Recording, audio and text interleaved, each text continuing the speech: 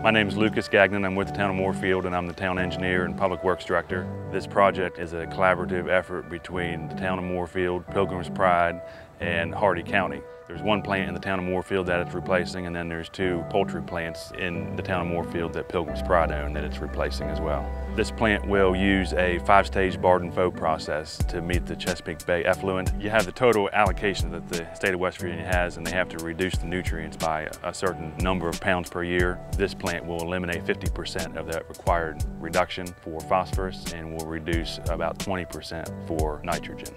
One cool thing about this project is we're taking the sludge from the plant and we're turning it into a saleable Class A compost.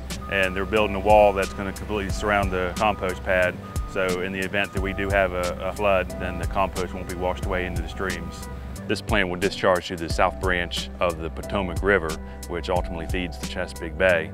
I think the residents in this area are aware of the Chesapeake Bay and the needed reductions of nutrients, but the biggest benefit for the local folks will be the reduction of nutrients to the local waterways. And when this plant goes online, the water quality will be greatly enhanced and they will have a much cleaner, better river to enjoy.